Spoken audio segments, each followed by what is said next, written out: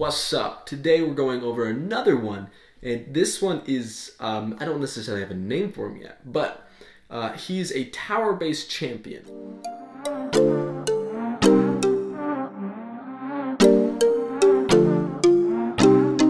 So his initial kit and whole build thing is to remain in place. When he remains in place, this is his passive, by the way, it's called construction or something like that. So if he remains in place for 2 seconds, he constructs. He builds himself up and basically becomes a statue. The statue is what many would call a tower. Then it's like a tower, he gains increased range and increased damage scaling with each shot onto the certain target. You know, targeting champions and stuff. And although he can choose the target he wants.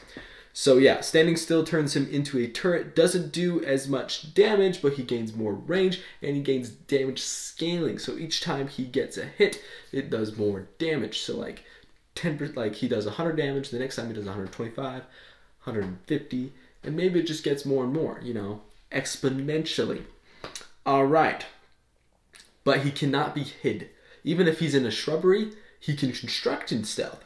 But once he becomes the tower, I mean, towers are super tall. You're going to be able to see it and everything. So he's not able to be stealth while he's constructed into the tower.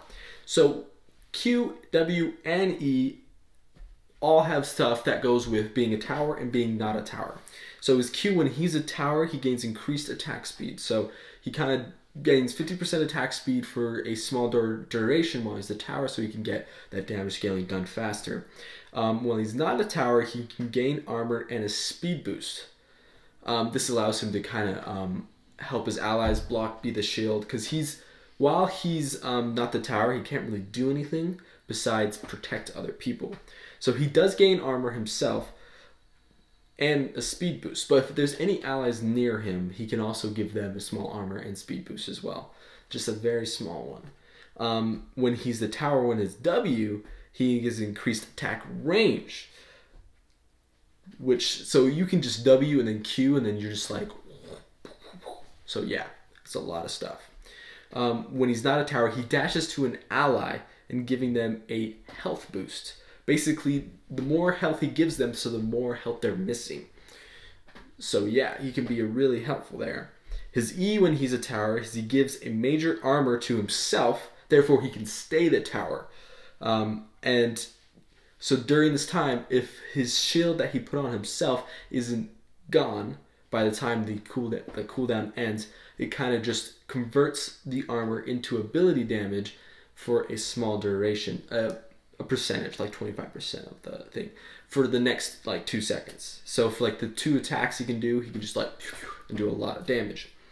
When he's not a tower, he creates an aura of healing around himself and healing others and stuff. So yeah, he's kind of has generic non-tower abilities, but it kind of brings it up in his damage with his tower abilities. His R, though, is pretty cool. This is when he's a tower or not a tower. He can press ultimate whenever. And he can pull his sword. So, you know how towers, they have the sword down here. He pulls it out and takes it out into a double-handed stance. And he's still the size of the tower. So when you're the size of the tower, he gains 50% tenacity. So from any CC at all. He also gains extra armor because he's kind of made of stone. Anyways, that's not the point. The ultimate, so he has a sword. So he's basic attack. So he's still technically the tower. So his Q, W, and E are still the tower ability. So he'd still gain attack range, attack speed, and armor that can convert into attack damage. Like ability attack damage or whatever after it's used. So, but his attacks are a beam, like the previous old school towers. So there are beams, there are lasers, so they can stay on a target as long as the target is within range. So for short duration, for a duration, for the initial, so the first second you're lasering an enemy,